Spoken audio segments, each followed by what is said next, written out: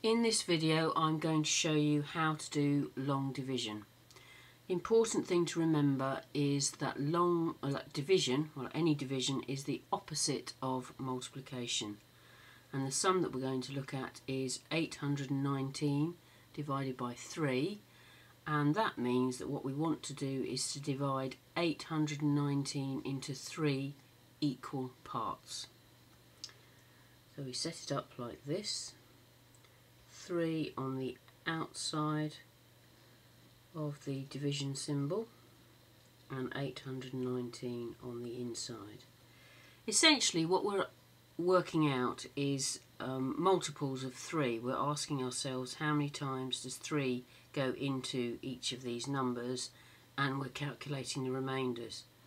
Now if you're not confident in your 3 times table, or just need something to remind you, it's not a bad idea to write down your 3 times table, or at least start to write it down. So 1 times 3 equals 3, 2 times 3 equals 6, 3 times 3 equals 9, 4 times 3 equals 12, and so on. I won't complete all of this, we can add to it later on.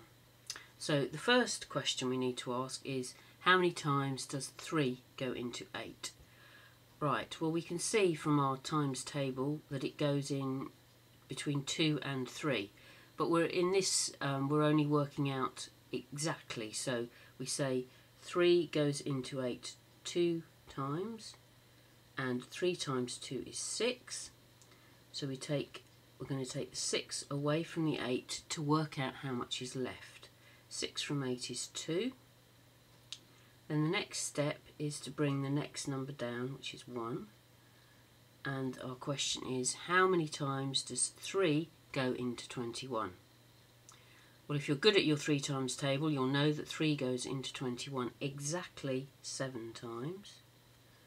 But again, we carry on writing the number of times 3 goes into 7. We've written it up here, and then we've gone 3 7s are 21, so that we can take the 21 away from the other 21, and you'll see that's 0.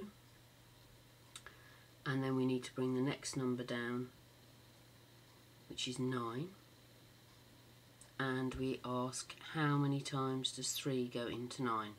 Well, 3 goes into 9 3 times, and again we write 3 3s are 9 under there and take it away, just to check that there are no remainders. And that's the answer. 819 divided by 3 equals 273.